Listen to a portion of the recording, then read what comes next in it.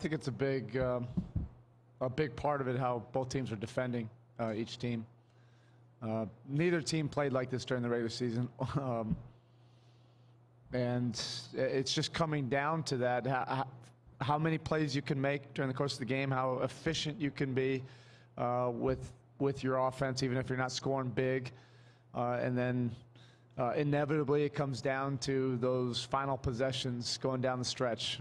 Even though we played so poorly in the first half, you just had a feeling that the game was going to come down to a possession game down the stretch. It did, and they made more plays. You know, they got some extra possessions offensively, and then got to the line, and they made some big shots down the stretch, and we weren't able to get over that hump. We felt like we were going to be able to once we got it to 1.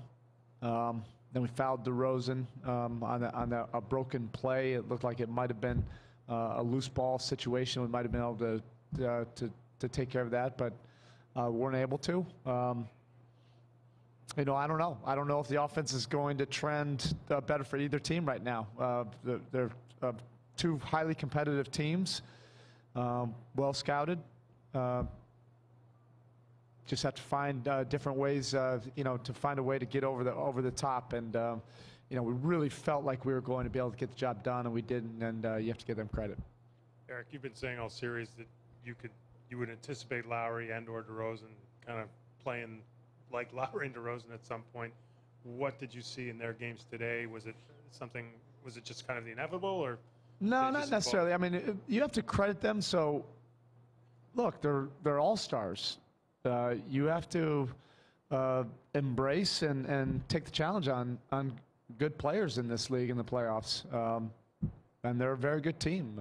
So even with all that said, you still have opportunities to win. Even with big nights, if we just get 1 or 2 more stops and a little bit more efficient offensively down the stretch, you know, we can come out of here with a win. But I think early on, some of the lack of discipline in terms of allowing them to get some rhythm shots, rhythm free throws early on that first quarter. That's a dangerous thing with all-stars, and they see the ball going through that net from the free throw stripe. Now they get a little bit more confident in other areas. Coach, were you surprised at all that they stayed big basically No, for most of the game? We anticipated that. And actually, the way the series is going, you can't be surprised by anything.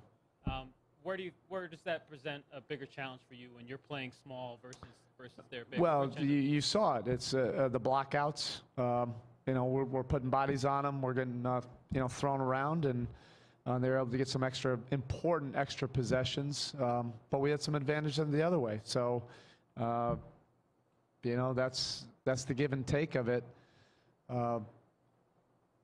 Tonight they're able to take advantage of that. Coach, can you provide any update on Luol Deng's status, and can you just sort of comment on how difficult it is for you to manage losing? You've been losing guys continually. Whatever it takes, we have enough. More than anything, you're concerned for Lou. You know, you got an X-ray right now. When we get to Miami, we'll get an MRI. Lou's about as tough a competitor as I've ever been around. So we'll see.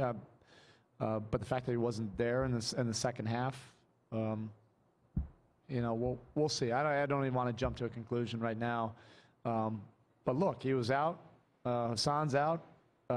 Whatever it takes, we're still there in a possession game. We got it to 1. So we have enough. We have guys that are confident in the team and the ability to get the job done. And you know, now it's about just getting ready for a big game, Game 6 at home. Our guys love this. Our guys love this type of competition.